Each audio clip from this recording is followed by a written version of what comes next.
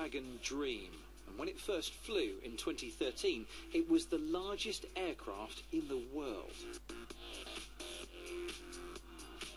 90 metres long, 27 metres wide, 30 metres tall, and 27,000 cubic metres in volume. This was a tethered demonstration flight designed to convince the world that airships were, once again, cool. And this, in theory, could get that big stuff where you need it to go.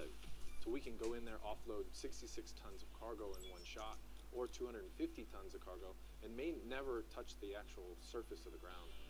Airships, of course, don't need runways, and they can deliver their cargo directly to the location.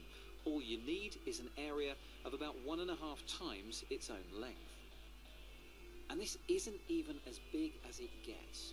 Even as Airos continues to manufacture smaller commercial aerostats at its Los Angeles HQ, it's planning a gargantuan craft, 169 metres long and able to carry 66 tons.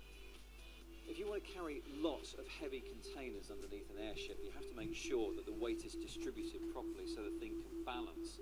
And another problem is if you wanted to get at a container at the far end, ordinarily you'd have to open the doors, take everything off to get that off, and then redistribute the weight before you can go on. Well, this cargo system solves those problems. It attaches underneath the airship. It's a bit like a claw because all of the containers attach to the ceiling of the thing. When the airship lands, there's still space for a lorry to come in underneath and just unload the one container it needs. As well as being more targeted, Airos is also pushing airships as cheaper alternatives to conventional aircraft. The relatively tiny propellers needed to move it along and steer it run not on aviation fuel, but on cheaper and easier to source diesel.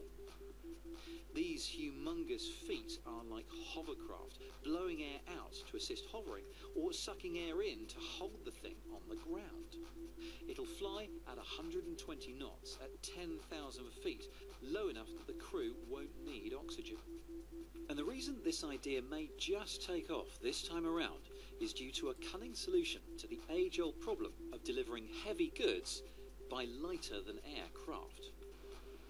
The problem is not in takeoff or carrying the goods, you just fill the thing with enough helium to give you the lift. The problem actually comes in the delivery of the cargo, because you set down, release all of that weight, and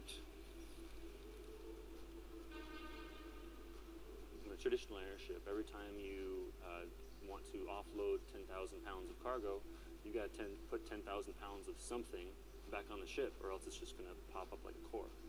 What we are able to do is, instead of taking on that extra weight, we're able to compress the helium and bring in air to replace that volume. And that means we get heavier before we even offload the cargo. This system, called Control of Static Heaviness, or COSH, also means that should they need to get lighter again, they can. The helium is simply released back from the canisters, forcing the heavier air out.